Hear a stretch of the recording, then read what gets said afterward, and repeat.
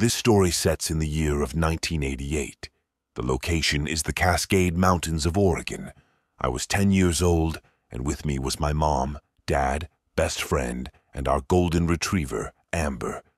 We were very much an outdoor family and had many camping trips before this and since, but to this day, when I think about it, I still remember the terror I felt that weekend so long ago. After a brief talk with my father recently, it kind of came back to the front of my mind.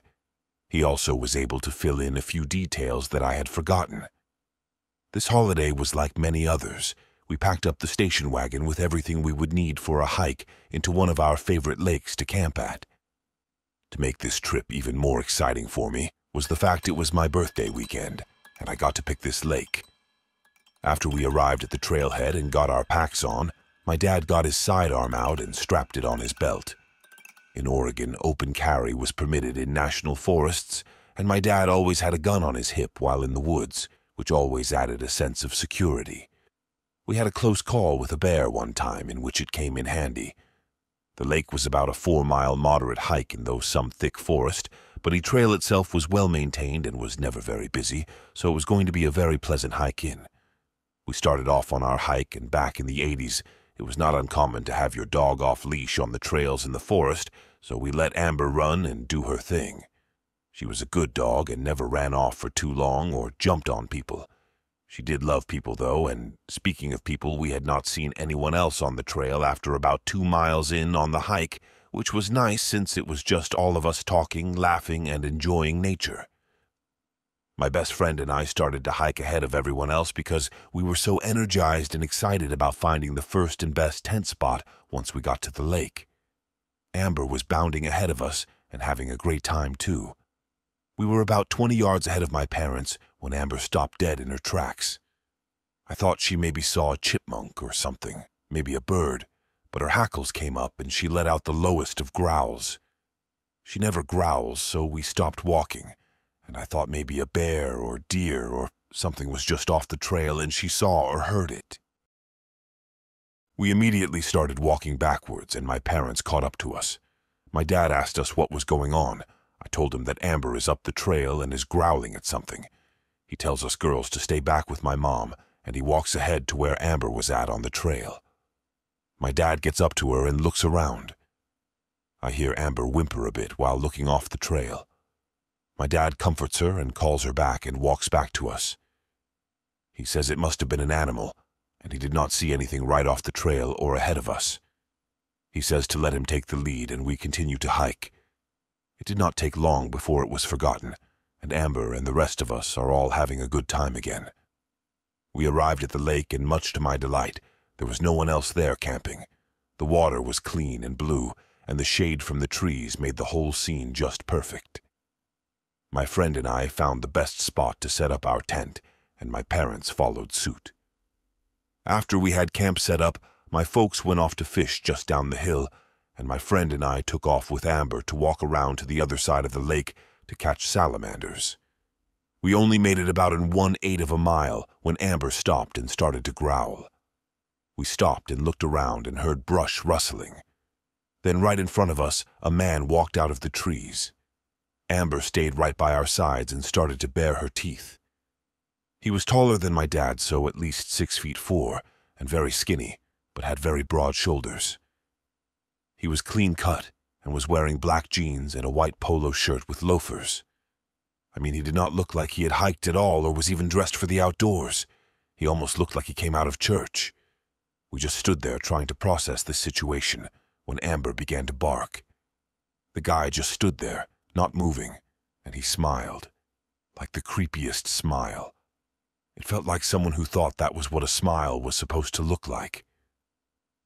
Amber kept barking, and this got my parents' attention, and they looked up to us and called out to us to come back. We complied and started to walk back towards them. My dad met us halfway and told us to go back to the campsite, and he was going to talk to this guy. We got back to our camp, and my mom sat with us. I could hear my dad asking the guy if he needed help, or was he a fellow camper who had just set up a camp away from the lake. My dad was being polite and calm, but I could see he was on guard and trying to feel out the situation. Now is the time to mention that my dad was ex-Army and can be very intimidating when needed. The conversation continues. The guy told my dad he was just on a walk and did not mean to intrude on us. The guy says goodbye and walks back into the woods. My dad walked back to camp, sat down, and told us that he thinks the guy may just be a yuppie camper and does not know much about the outdoors. But my dad said that he got a weird vibe off him and would be keeping an eye out for him. Amber stayed by our side and was calm, yet she kept looking towards the direction the guy went. A bit more time goes by and we have a nice campfire going and the sun was starting to set. We cooked some dinner and made s'mores afterwards. My friend and I decided to go to our tent and read some books and tell each other some scary stories. Amber followed us to the tent and laid right outside of the door. My parents walked down to the lake to sit, have a beer, and just chill. They were never more than 50 yards away. Not long after my parents walked away, I hear Amber start to growl. Then we hear footsteps coming from the woods behind our tent. My friend and I turn off our flashlight and go quiet to listen. The footsteps stopped at the edge of the woods. We then hear heavy breathing and a grunting sound. Amber starts to bark, and we then hear the footsteps retreat to the woods. Amber whimpers a bit, and I then hear my parents walking back to the camp. I go out and tell them what happened. My dad said that he heard Amber barking, and that is why they came back up. I ask my dad what we should do. What is going on, and if that strange guy was the one creeping around. He tells me that we will see about moving camp in the morning since we still have 3 days left on the trip, and nothing has happened to warrant just leaving. But he said that we will play it by ear and just be a little more vigilant, and if something changes, we will decide what to do next. He tells us to try to get some sleep, and we all turn in for the night. The next morning, we get up and have breakfast. After breakfast, we head down to the lake to fish. It was a beautiful day, and we were having so much fun. The events from the prior day were almost forgotten. We decided around lunchtime that we would go for a short hike to the waterfall that is up from the lake. We were gone for only about an hour, and when we came back, we found our tents opened and our sleeping bags drug out on the ground.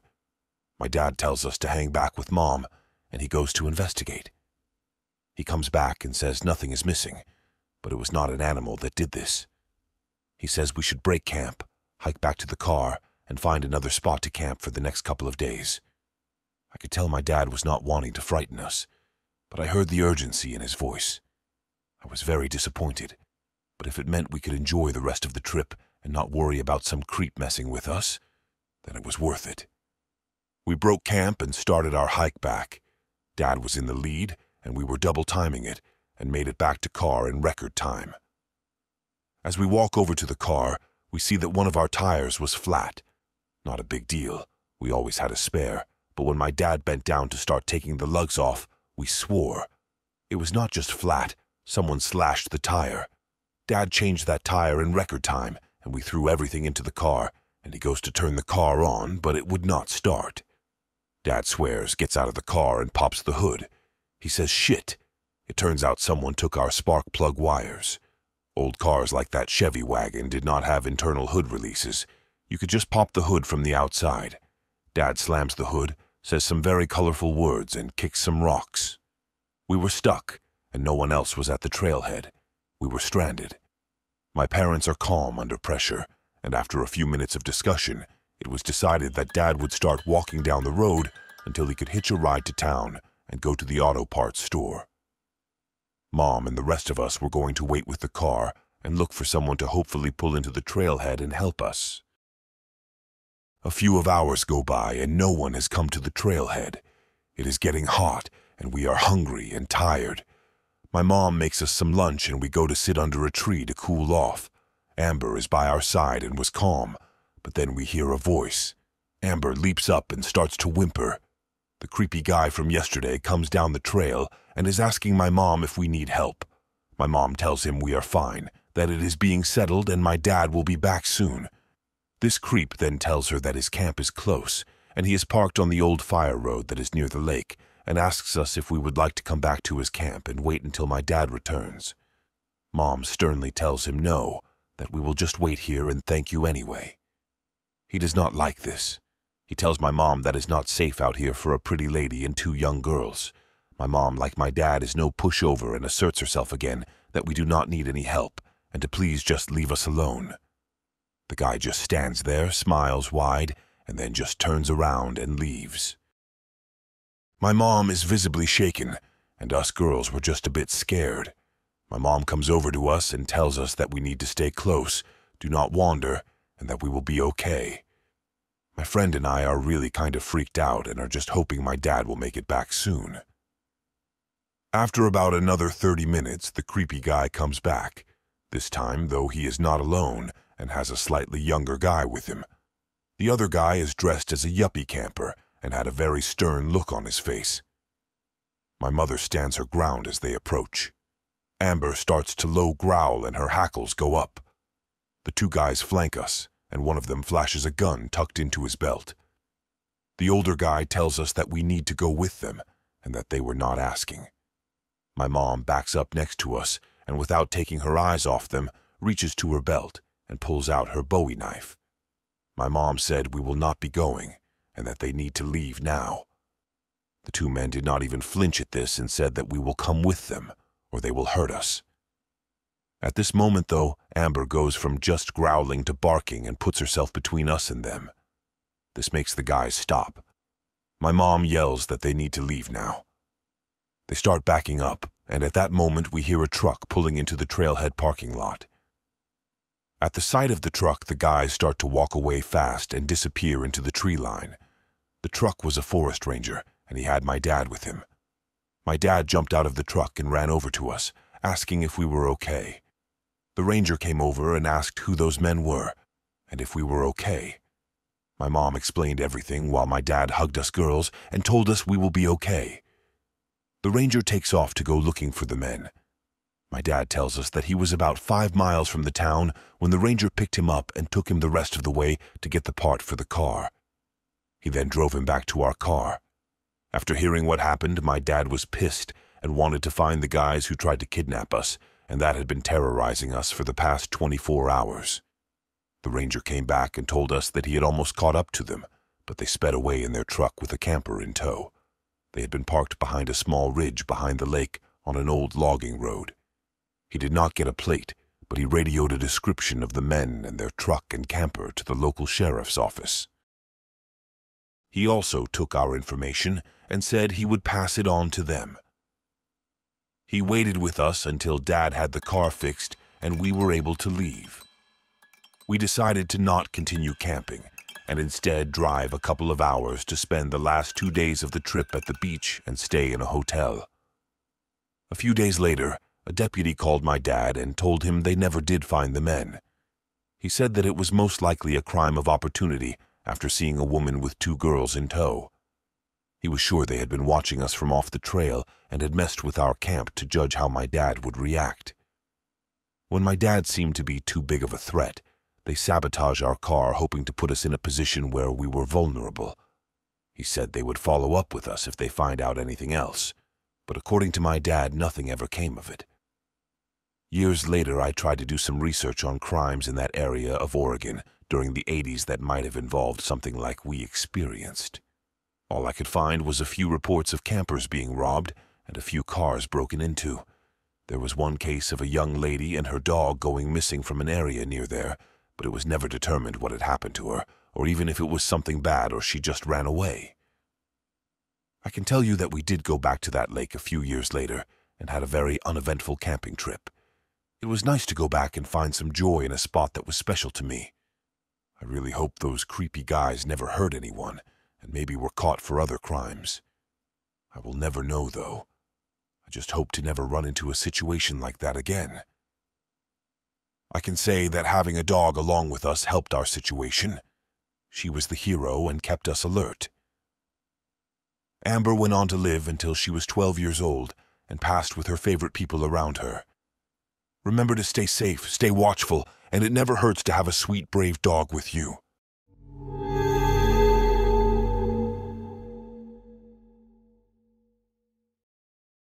I have had people stalk and follow me before, and because of that and my true crime addiction, I've become supremely paranoid and a solid curtain twitcher. I am a 31-year-old female and reside in an upstairs room that was my first room to myself as a child. I had to leave a bad situation and therefore ended up back at my childhood home. For reference, when our house was built, we were told that the field to our left, with horses and a barn at the time, would one day soon be a development. It was 2000 when we were told that, and it wasn't until 2022 that roads started being formed and foundations laid. I'd already had someone follow me home before when I was young, posted about it but don't know how to link, but I was in a different bedroom next door. My parents put in a free library that's right below my window, and nighttime security lights that are very bright and turn on if you're within like 20 of the side of my house my room is on. I'll admit, having an open field next to me so long made me accustomed to not closing the curtains when I change, because there was never anyone to watch. Now there is. For the past 2 weeks, the burglar lights next to the free library have been going off late at night. Because my one side of the curtain is open so I can use my vape, that's the only reason I noticed at all. I didn't think too much at first. We lock all the doors and windows every night, and I'm on the second floor.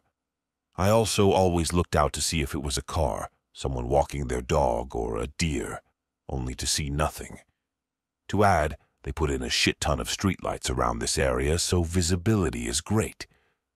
But it just kept happening. So last night, I did my usual, and I saw the lights come on out of my peripherals. I acted natural, giving full view out the window. I was going to bed. It was about 3 a.m., turning the TV off, closing the window and curtains, turning the light out. Then I ducked down, peering through the curtains to the sidewalk below. I honestly thought I was going to pass out when after a few minutes, maybe 5, someone comes out from the side of my house. All silhouette, dressed in black. They kept their back to me until the light turned off, but I swear I could still see them standing there, looking up like they could see me. I called the police, but while I was on the phone with the operator, I saw him run off. There wasn't much they could do, except say they'd have a car drive around and look. My parents are asleep, and I know I have to tell them tomorrow. This scares the crap out of me.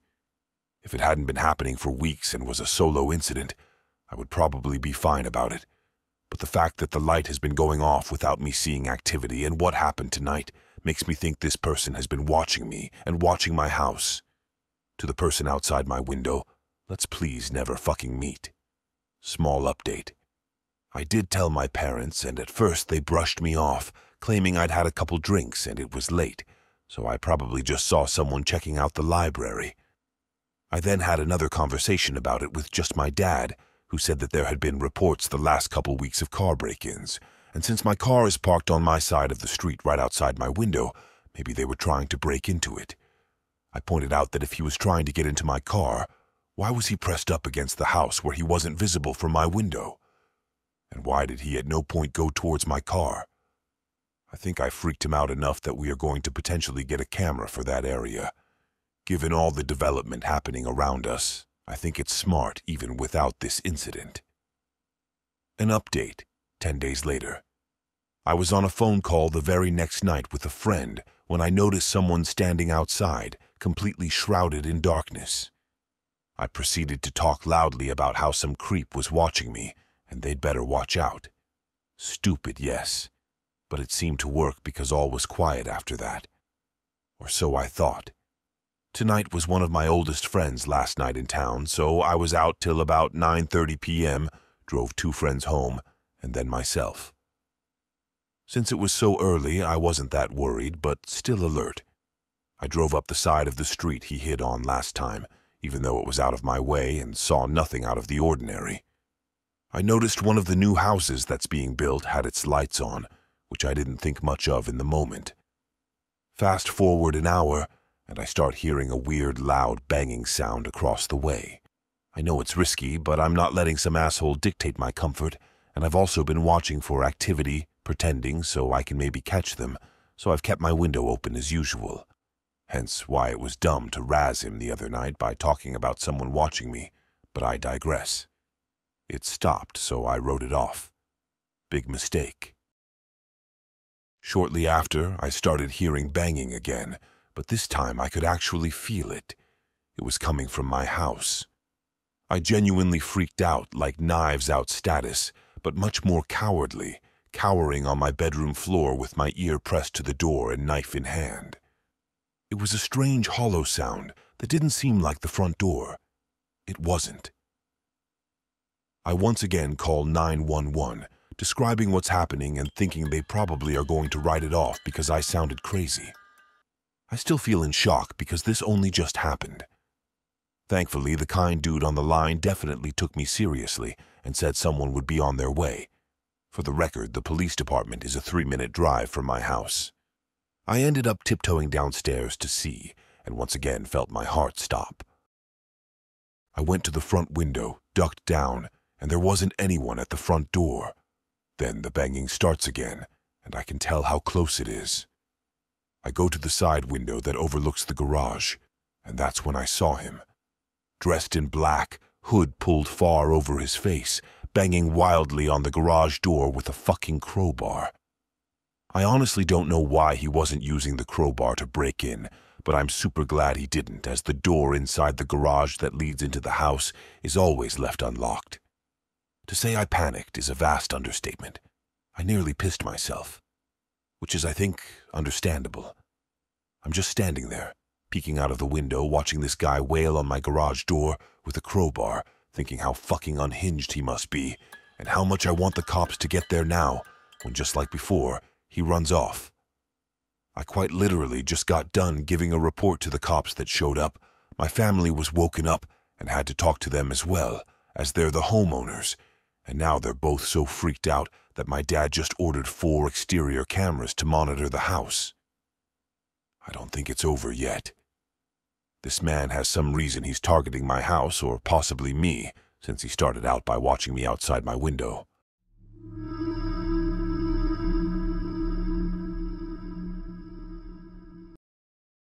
This story takes place several years ago. I'm now a 20-year-old female, but at the time I must have been around 16. My mom and I were at Walmart getting groceries, and while we were standing in line to check out, my mom noticed the guy behind us only had like 2 items in his hands, and we had way more, so she asked if he wanted to go ahead of us. When I turned to look at the guy my mom was talking to, I know this sounds cliché, but I immediately got a terrible feeling about him. It wasn't really anything about his physical appearance that scared me. It was just his eyes. He was just a middle-aged white guy, wearing a hoodie and a beanie. I didn't even want to make eye contact with him, because something about the look in his eyes scared me, so I just turned back around. The guy replied to my mom, "No thanks. I'm not impatient about anything. I just got out of prison after 27 years.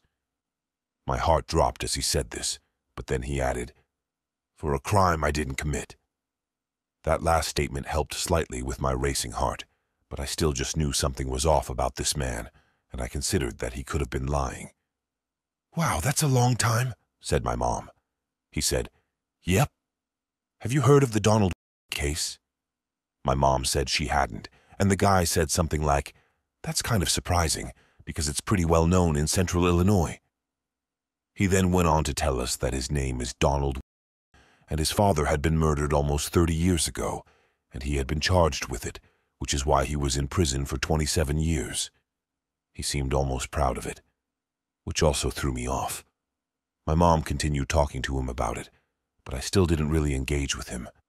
I was thankful I was still a teenager and he was an adult, because it made me feel like I wasn't obligated to talk to him, so I just let my mom handle it. My mom is a very friendly person who likes to give everyone the benefit of the doubt. She talked to him longer than I would have. He said something like, "Yeah, if you look up, you can learn more about it. There's a video on YouTube of them releasing me from prison." My mom continued talking to him about how crazy it is that he was incarcerated unjustly for so long until it was our turn to check out, and we left the store after that. As soon as we got to the car, we Googled his name and found out it was really recent that he was released from prison. Apparently, from my understanding, he was granted a new trial and was released on bond after there was new DNA discovered on the pool cue that was found near his father's body. The murder took place in downtown Bloomington in 1991 in a bar that was owned by William. Donald's father. In the car, I asked my mom if she really believed he was innocent, and she said yes. I didn't argue much about it with her. I just said, something is really off about him, though. I feel like he has definitely done something evil, whether it was murdering his father or not.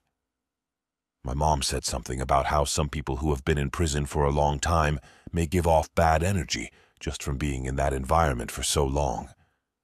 I said, yeah, true. But I still just knew in my gut that it was more than that with this guy.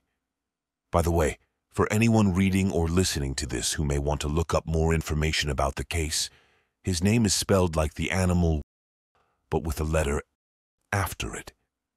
I kept researching more about it, and I also asked my dad if he knew anything about it. It turns out that sometime after the murder, probably years later, my dad had worked in the same bar that the murder took place in. My dad said that, from what he heard from co-workers and others who frequented the bar back when the murder happened, Donald had been a drug addict, and he had murdered his father to rob him at the bar he owned. My dad was fully convinced that this was true, so that further convinced me that my suspicions were justified. I continued looking into the case in the following months, and I found out that he was sent back to prison to complete his 30-year sentence, along with an additional 3 years. During his few months that he was out of prison, he had violated the terms by traveling to places outside of where he was supposed to be while out on bond. But the other charge he received was a domestic battery charge, and he had unlawfully restrained a woman. About a year ago, I went back to the YouTube video of him being released from prison and read the comments. Multiple people in the comments were saying they'd met this guy in various public places, just like my mom and I had. Apparently, he was all too eager to talk about his father's murder and his time in prison. That seems like a weird thing to brag about and bring up to everyone you just met, but I digress. As far as I know, he is still in prison. Even though it's still not clear whether he was the one who murdered his father, it is good to know my original suspicion that something was off about him was correct. Those charges he accrued in just a few months of being out of prison proved he's someone who probably deserves to stay in prison. For all I know, we could have met him the same day he had restrained that woman. Always trust your intuition.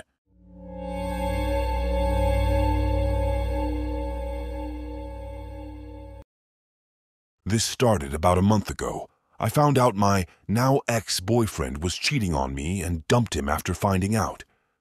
There were also other things that lead up to this, but this was the final nail in the coffin for this relationship.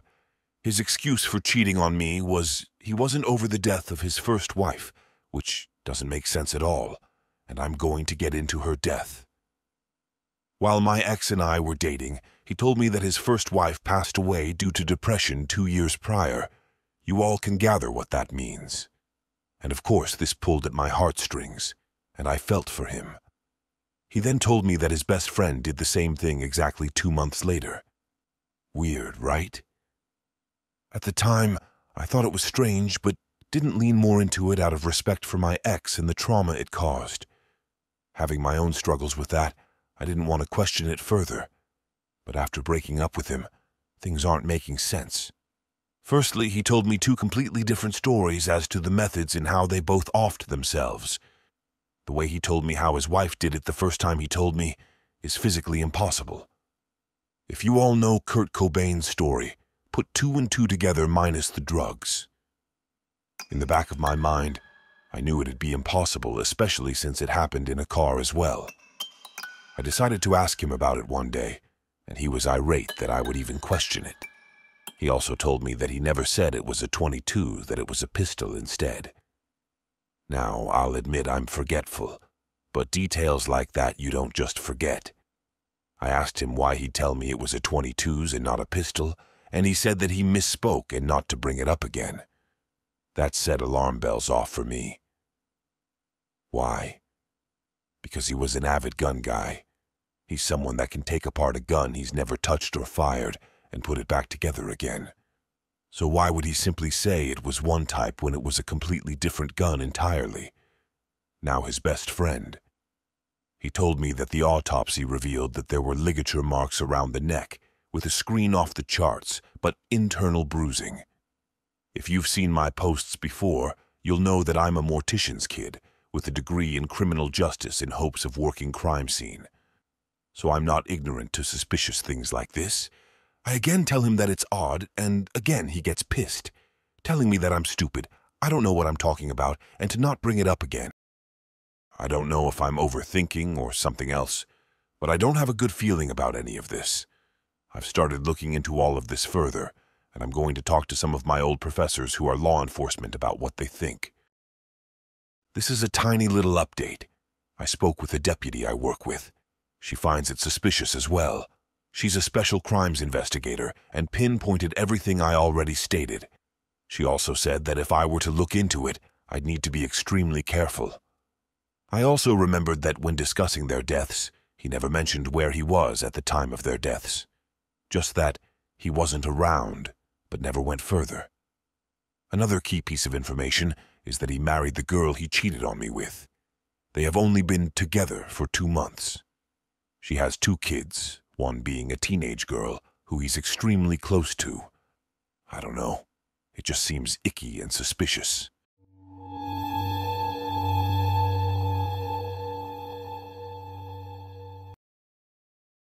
Almost 3 years ago, I was 17 years old at this point. I was accustomed to being in horrible situations, as all I had was my mother, and she could not hold down a job for long because she had her own issues to tackle. And so as I grew up, we stayed in and out of roommates' houses. We never really had our own place to stay, except twice, but that didn't last long either, and we would be forced into a new environment with a snap of a finger. So when I was 17, we are led into a situation where we are going to be homeless again, and I was used to it at this point as I had slept in the street more than I'd like.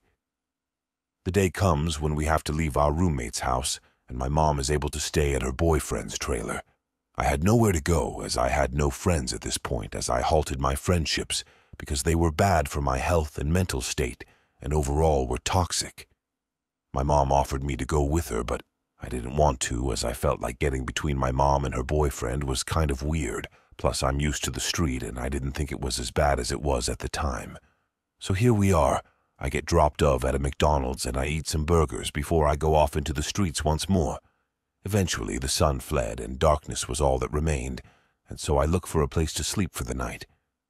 I went into many places that night trying to sleep, but none of them were working because it was either too hot, or the lights were too bright, or the mosquitoes were biting me. That's when I remember a house that I used to go into to chill in. This house was under construction and nearly finished, so the doors all shut and the windows were all settled so there were no mosquitoes. I go through the back like always, and I make my way upstairs. Eventually I settle in the bathroom because there is less debris on the floor. I lay there and I try to sleep. Eventually I hear some sounds downstairs, but I didn't think anything of it. I figured it was the door that I came through swinging open and close or something. Eventually, after laying there for maybe an hour, I open up my phone and I look at old photos of my life thinking about how messed up it was that I got to this point and how I lost everything. The noises were still happening this entire time, but I paid no mind to it. Eventually, for whatever reason, I get up and I go to sit down on the back porch because I just couldn't sleep. I make my way downstairs and out the back door to the porch. I am messing around on my phone for maybe 5 minutes when it happens. I see movement to my left from the back door I just exited from. I glance over and time itself freezes. At first I think that it's an illusion, but I was in fact wrong. I see a man shrouded in darkness peering past the wall inside to gaze at me.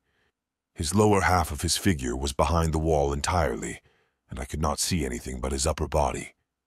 The rest of his body has leaning to the left, peeking behind this wall, almost like the man was trying not to let me see his full body, as it would make his presence known. The man was a pure black silhouette, and I could not make out any features. After noticing him, I just sat there and stared at him for what seemed like forever, but was probably a minute or two. I expected him to come outside and talk to me, because I normally talk to a lot of homeless people and I thought the man was just homeless. He didn't come outside, though. He had not moved at all, actually. He was as still as a statue, quiet as a mouse. Maybe if I had not noticed him, he would have stared at me the entire time. I eventually, after staring at him, got up and got my bicycle and made my way out of the property. As I am walking out of the backyard, I peer into the window that is next to the door I saw the man in. The moonlight revealed the man was still there, only now he was watching me walk out of the property. I could tell because the moonlight revealed the top of the man's head, and I saw his left eye gazing at me. He was a white male who was very tall and had a jacket of some kind on. I could not make out many details because he was still cloaked in darkness. After seeing this, I just moved a little faster out of there. I got to the front of the house on the street, and I looked inside to see if I could see him again. I could not. I got on my bicycle and waved goodbye to the house because I figured the man was still watching me. Then I drove away. For the rest of the night, I could not sleep. I tried 2 different spots, but both were no luck. This is where the story ends. I know I didn't have a crazy chase or fight to the death or anything, but this was real life, and it's not the same as the movies or books. I don't know what the man was doing in there. I assume he was trying to sleep like I was, but the way he was staring on me was very unnerving. It makes me wonder how long the man was in the house for, and what would have happened if I actually fell asleep in the house.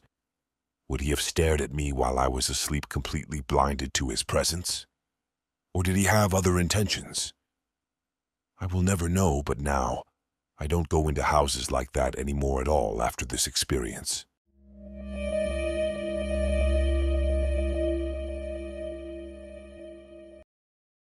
I've always wanted my own dog. I put a lot of research into it and decided to get a Bernese Mountain Dog. One thing to know about this breed, and my dog in specific, is that they are very friendly and don't know a stranger. Before getting him, I saw videos of the same breed just napping while repair people came into the backyard. This was not an issue for me. We have a very protective Saint Bernard at home, and I didn't think we needed a second guard dog, and as I wanted to be able to take my dog out, it was better for him to be friendly. Around October, when a chill was just starting to form in the air, a friend and I decided to get some pumpkin-flavored coffee for us and a pup cup for Sirius and go to a local park to get him some exercise now that it wasn't too hot for him outside, and smoke some. This is not one of the nicer parks. It used to have a dog park attached, but due to continuous flood damage, it was closed down, and now the area where it used to be is mostly secluded, and there's plenty of people who use that for their advantage and do drugs there, like we had planned on doing. There's also lots of families on the weekends, but this was the middle of the week during school and work hours, so the park was pretty empty when we got there. As we walked, we passed a man who was training for something that I'm not sure I'd like to know about. He was carrying a full army pack and was drenched in sweat, and when I later told my stepdad about this, he said he had seen the same guy running along the main road where there are no sidewalks. Sirius completely ignored him. We also met a couple who had a Rottweiler puppy a few months younger than my dog, and we stopped to let them play for a moment and talk to the couple. Sirius had absolutely no issues with the pair and was very happy to receive pets from them. Eventually, we got to the location we were planning to smoke at, directly underneath the train tracks, which is the most secluded location in the park, as there's only one path to get to it, unlike the rest of the park that loops around. This area used to be a road, but was purchased by the city for the park, so it's empty besides a house or two just past the barriers. We're there for around 30 minutes before an older man walks by, gives us a "how's it going?" the way people do when you pass them on a walk, and turns around and walks back the other way. A little while later, he passes back again and notices us still sitting there, stops and says, "Are you girls all right? Are you waiting on a ride?" This creeped me out slightly, but I tend to be overly cautious, so I say, "No, we're okay," which was true. I had driven there and I was still nowhere sober enough to drive, and we were just enjoying the nice weather before it got too cold. He responds by telling us to have a nice day and turning around. Sirius, through these interactions, just continued to play with the stick he was chewing on. I mentioned these encounters just to solidify how absolutely strange the next one was. Soon after, a man who seemed to be in his late 40s or early 50s starts to walk towards us. Instead of turning around like the other man had done, he starts to walk towards us. Sirius absolutely loses it, barking and growling at this man and attempting to lunge at him. Despite the fact that he was only around 7 months at this time, Sirius is a big dog, probably around 70 pounds at this point, and the man was very freaked out and continues past us, walking faster and keeping his distance. However, like I said earlier, there is nothing behind us besides an empty road and thick, heavy woods. My friend and I continued to sit there talking until I was sure enough that he was gone. "That was weird, right?" I asked my friend around 30 minutes after. She agreed with me. "Where did he even go anyway?" That was something I hadn't considered at the time, but looking around I couldn't think of anywhere he could have been. Because we're high and stupid, we come up with the brilliant idea to wait and see if he passes us again, and if he doesn't, we'd walk towards the road behind us to see if there were houses he could have gone to. However, him living in one seemed unlikely. He was dressed for hiking with one of those backpacks specifically made for it, and if he lived so close, I didn't think he'd be dressed up for a hike. He doesn't pass us again, so we walk up the small hill and past the barricade. There's around 3 houses just past it, all pretty run down, and the second we get to the first one, a man comes out on his porch with a gun and just stares at us.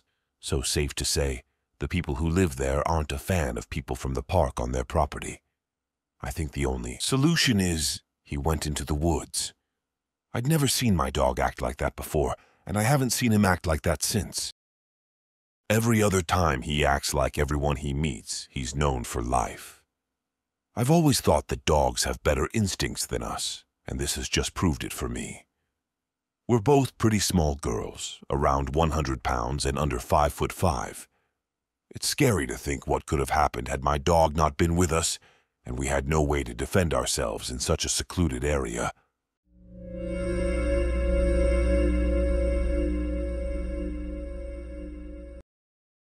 Back in 2008 or 2009, I lived in a 3-story apartment complex in Newport Beach, California.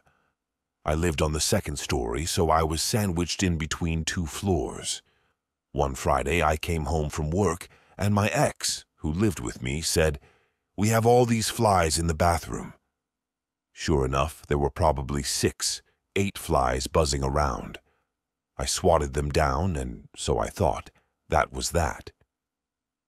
Maybe an hour later, I noticed there were more flies, so I ran across the street to the Ace Hardware and bought some fly paper to hang and a big can of Raid. I went to work in the bathroom, closed the door, and thought to myself, well, that'll do the trick. We went out for dinner, came back home. I opened the bathroom door. Now there was hundreds of flies, and not normal ones. These were big, fatty, horsefly-looking flies. What the hell is going on? I wondered. I called the apartment management, and they said, "We'll send someone Monday if the issue is still happening. We don't do anything on weekends unless it's an emergency." "Oh, it's a fucking emergency," I said, freaked out. Well, they weren't doing anything that night. So I went to work with a fly swatter and Raid until I couldn't take it anymore. Closed the bathroom door, then the bedroom door, and we slept in the living room that night. The next morning, I go check out the scene. It was like something out of a horror movie. So many flies I could hear them before I even opened the door. I had to look, and it was like God sent an infestation down to punish me for something. I closed all the doors and got back on the phone with the management.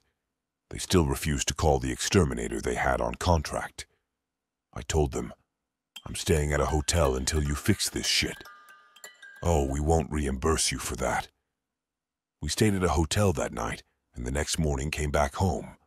It was worse than ever. There were maggots everywhere, in the bathtub, on the counters, the floor like little rice writhing around all over my bathroom, along with the flies. Now I was walking back to the management office when I looked at my downstairs neighbor's window. He had a bunch of flies in front of the mini blinds. I looked up at my upstairs neighbor's window. Same thing. So I figure I can get these guys on my side and management will have to do something. I knock on my downstairs neighbor's door. Never met the guy. It took him a while to answer, and when he did, it was like some dude out of Seven. Weird, bald, creepy, no shirt on.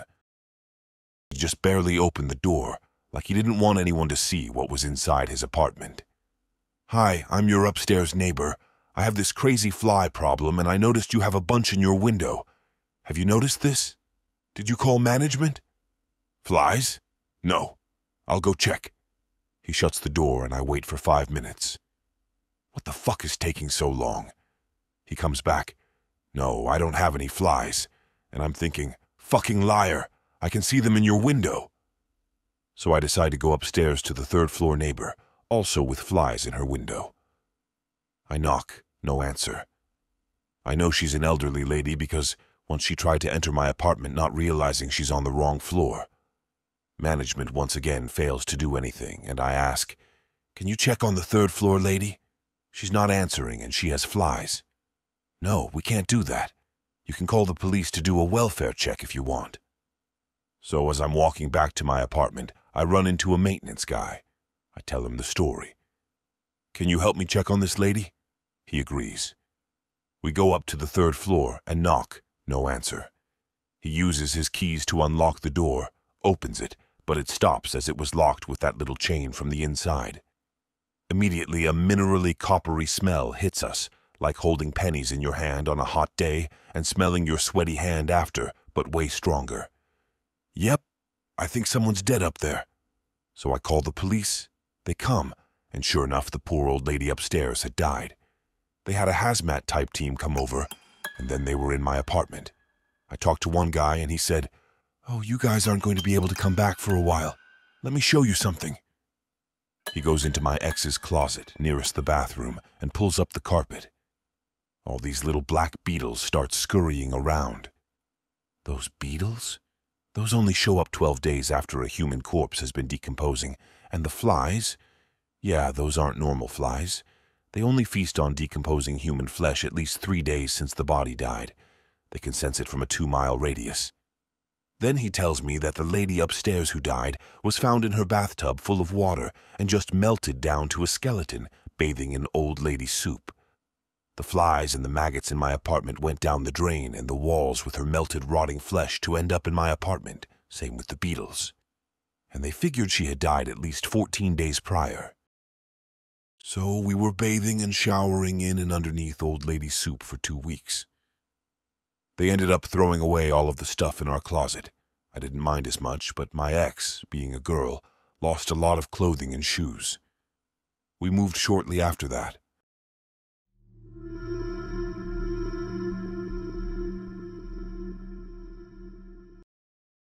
It was a Friday night and I had gone to bed early, as I had work on Saturday morning. After reading in bed for a bit, I drifted off at around 10:30 p.m., only to wake up about an hour later to loud screams and people yelling profanities. I thought my girlfriend was watching a movie with the volume way up, and I went out into the lounge room to ask her to turn it down a little. Instead, the TV was off, and my girlfriend was staring at the front door with her eyes wide. Our apartment is on the ground floor of the building, and so our front door opens directly out into the lobby of the building. The voices in question were coming directly from the lobby. I could not make out specifics, but there was a lot of swearing involved. My first thought was that it was some kind of domestic dispute, but after listening, I realized it was a group of men that sounded extremely aggressive. I looked at the WhatsApp group chat for my apartment building, and to my horror saw a message from one of the people in it that there were armed men in the building, and that we should not leave our flats. The country I live in is experiencing a marked uptick in crime, and I had heard stories of armed groups of men robbing entire apartment blocks. But these had seemed fairly apocryphal to me. However, that was my first thought, that these men would kick down our door and rob us. One of my dogs started to growl at the commotion outside. I shushed him, and thankfully he obeyed. I heard a commotion in the apartment above me, and went out to my patio to see what was happening. I heard what sounded like a large piece of furniture being knocked over and women and children screaming in terror. At this point, I had no idea what was going on, but I knew that by now they would have robbed us already, if that is what they had planned to do. My girlfriend and I decided to hide in a small shed at the end of our patio, monitoring the group chat on our phones. Our bigger dog silently stood watch outside the door of the shed, his eyes locked on the sliding door at the end of the patio. I would find my smaller dog later, cowering between the washing machine and the dryer. After 10 extremely tense minutes, I heard the screeching of tires, signaling what I hoped was the perpetrators fleeing the scene. Eventually, someone in the group chat said the police had arrived, and breathing a huge sigh of relief, I came out of hiding and opened the front door. Alarmingly, on the floor of the lobby, there were zip ties that had been cut, and the security guard was talking to one of the tenants. The man was bleeding from a large gash on his face and looked extremely shaken. Over the next few hours, the story would unfold. The man I saw, with the gash on his face, was the tenant in the upstairs apartment, the one that I had heard the commotion coming from. He was the owner of an import-export business, and for whatever reason had a sizable sum of money, in cash, hidden in his apartment. Someone had obviously found out about it and planned out the robbery that woke me from my sleep on Friday night. A group of 8 men had followed him into the apartment building's garage and ambushed him as he got out of his car, and judging from the gash on his face, roughed him up a bit. Some of the group of 8 had gone to the lobby, surprised the security guard, and zip-tied him. The remainder of the group had gone up to the apartment, robbed it, and then fled the scene. It is fairly chilling to think that armed men were mere meters from my front door.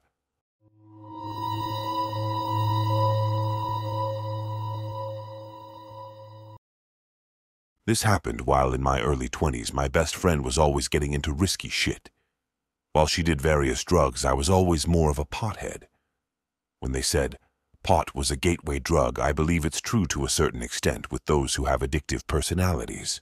She definitely developed an addiction issue later on. My friend, her name was KK, was always down to meet people. She used to friend random people on Facebook or Instagram. She would ask me to hang out so that way when she met people I was the buffer just in case they didn't like each other. One day she came over to my house unannounced and was like, "Hey, let's go to my uncle's house," because her aunt was there and her aunt had some goods. Her aunts happened to be down the road. Her aunt and her uncle were known as dealers in the area. So we went. When we got there, she was like, "Hey, I met this guy online. He goes by Joey Crack." Then she shows her aunts his pictures and wide-set man, with a red, goofy face, cornrow braids, face tattoos, and a gold grill. I laughed and said, "Wow, Kay, you really know how to pick them." She had already invited him over, so upon his arrival he then comes out of nowhere, just walks right up and gives Kay a hug, and everyone else there a kiss on the cheek. This part of town there was nothing around, just houses, a school, and woods. Closest store was about 20 minutes, so it struck me as odd that he walked here. It was me, Kay, her aunt, and the aunt's friend. We sit and get 3 joints in rotation. By this time, both aunts are high as a kite on coke. They take a few puffs, then go inside the house. Leaving me, Kay and Joey crack outside. Joey then starts asking us questions like how we know each other, what we do for a living, etc. It was getting late, so I was telling her I was going to go home. She was like, "No, don't go yet." I told her I was tired and that Joey is weird, and he kept low-key hitting on me. She then tells me he asked to sleep with her, and he wanted to ask her to ask if I was down. I laughed it off and said, "You're crazy." And after a while of silence, I deflected and heard some noise that was in the darkness. "You heard that?" After a bit of small talk between him and Kay, he then learned that neither one of us was interested. It was just a hangout. This then turns the mood, you can feel it. It was suddenly eerie, quite. He got reserved and shifty-eyed. I sat down for a while just to please Kay. At one point I turned to Joey, knowing he walked here and it was dark by now. "What you 'bout to do?" "'Cause I'm 'bout to go home and Kay's coming with me." "I just texted my boy he's gonna get me," he said. When he was texting, Kay was right behind him, watching him. Her eyes grew wide and she looked at me. That was silent girl code for, "Bitch, what the F?" Kay broke the silence and was like, "Hey, come help me get his thing from inside to bring it out." So I did. We went inside. She said she would call her uncle so he can take us to your place. I did not know why if my house was a 10-minute walk. She said, cause when she was looking at Joey text, he sent to whoever was coming to pick him up the information of all of us here. He noted that her aunts were high on coke, as us along with our age. He was telling his boy to come over to basically to rob and rape us. And called dibs on the blonde one. I was the blonde one. Every hair stood up on my body with the thought of some gross goon trying to have his way with me. I was mad, 'cause she got me into this shit. We came back out and continued our conversation with him so he wouldn't get suspicious of us. She mentions out loud that her uncle was on his way home. As he pulls in, a sigh of relief comes over me. They speak briefly, and Joey then departs into the darkness before his ride even shows up. Kay and I get a ride from her uncle to my house. On the ride, we noted how weird Joey was. Later that night, as I was going to bed, I check my Facebook, and I have a friend request from Joey and a message. "You're so pretty, I would love some alone time with you without your friend." The message ended with his number. I never blocked someone so fast. After this, Kay didn't learn her lesson, but that's another story for another time. A week later, Joey was in the news. He was wanted for SA, robbery, and drug possession.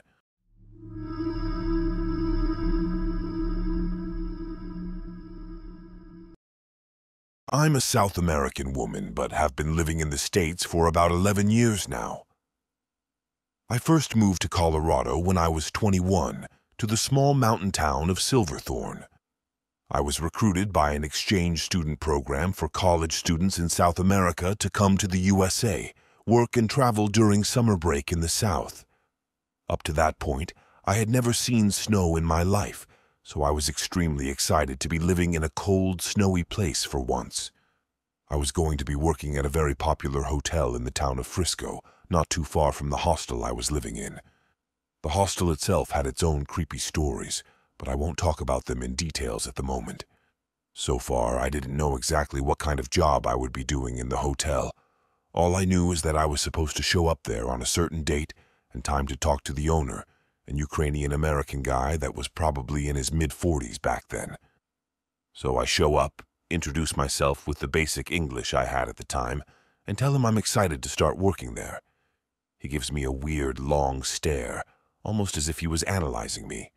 He was a tall man with very pronounced eyebrows, so that kind of creeped me out for a second. He then showed me to the restaurant and said I would be working there as hostess, besides delivering room service orders. I really didn't think my English was that good to be in close contact with the public back then, but he insisted.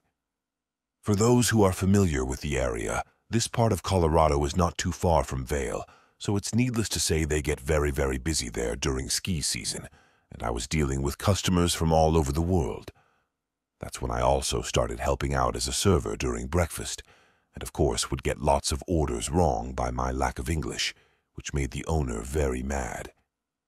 I remember one time that my coworker and friend was taking a little bit longer to wipe down one of the tables when we had guests waiting to be seated, so he grabbed the towel from her hand, yelled at both of us to get out of his and stop being so damn useless, and then proceeded to throw the towel at her face. Let me just make a small note here to say that this girl was also an immigrant like me, with fantastic English and living in the country for years, but he would always try and find ways to show us how slow, dumb, or inferior we were compared to him, an American citizen. Then at night, after the place had slowed down, he would then act all apologetic and buy us drinks at the bar, make forward comments about my appearance, and even caress my legs. I was starting to feel uncomfortable around him and would always try to not be in the same room as he was. During work hours, I would be focused on customers or talking to my coworkers, and I would never make eye contact with him if he was present. On New Year's Eve that year, there was a big incident in the hostel I lived at. I was out that night with a few co-workers, but Learned later that one of the residents had gotten way too high on who knows which drug and started chasing down one of my friends, also from South America, inside the hostel while pointing a gun at him, yelling racist slurs and making death threats. He got arrested, but it was easy to say that most of the students living there no longer felt safe. While telling about the incident to one of my co-workers the next day, the big boss overheard the conversation and immediately came to check on me and make sure I was okay. I thought he was being very nice and thanked him for checking. He said I should not be staying at the hostel anymore given the circumstances and invited me to stay in one of the hotel rooms, free of charge for the next 2 weeks, while I looked for a new place. That seemed very generous of him, especially given the fact the hotel would be completely booked often since it was the peak of ski season. I accepted his offer and moved in the next day. I was so overwhelmed with happiness for finally having some privacy. I was sharing a room with 5 other girls in the hostel, and for getting some extra sleep before working my breakfast shift, since I was now literally living at work. LOL. That was until one night later that week, where I felt extremely exhausted after being slammed in the restaurant all day and delivering orders to several rooms. I was ready to get cozy in my hotel room and go to sleep. I was off the next day. I think it was around 2 in the morning when I woke up completely groggy and noticed that my dorm room was open. I could see the lights in the hallway. Then I noticed the silhouette of a tall person standing inside my room and watching me sleep. I couldn't see a face, but could definitely tell it was a man. As I start realizing what's going on, I hear a metal clanking noise, as if he was getting ready to take his belt off. "What the fuck?" I yelled. That person quickly got out of my bedroom. The next day I asked management and my co-workers and said there was definitely someone in my room the night before. They said I was probably dreaming or someone from housekeeping must have gotten into the wrong room. Wrong room? At 2 in the morning? Housekeeping? The owner didn't comment on the case and stopped talking to me or even acknowledging my presence after that. To my relief, of course. Nothing else happened. I moved on, got a new job, a new apartment to live in, etc. About a year after my little incident, while checking the local Summit Daily News, who do I see on the front page? Him, the owner. He had been arrested the night before after getting 2 female hotel guests way too drunk at the bar and letting himself into their rooms once they had crashed for the night. They woke up, and there he was, standing in the room, staring at them while getting ready to make his next move. They screamed bloody murder and called the police immediately. Was it him in my room that night? I'm 99% sure it was, but kind of relived I didn't get to find that out. What creeps me out the most about this situation is that, what about those nights I completely crashed after one too many drinks? You know how the altitude can affect your alcohol tolerance, and oh man, it really did it for me. I'm from the sea level and not a big drinker, but a few times I woke up with 0 memories from the night before. So, the unsettling question is, was that the first time someone got in my room? And how many more guests at this hotel had this happen to them without even realizing it?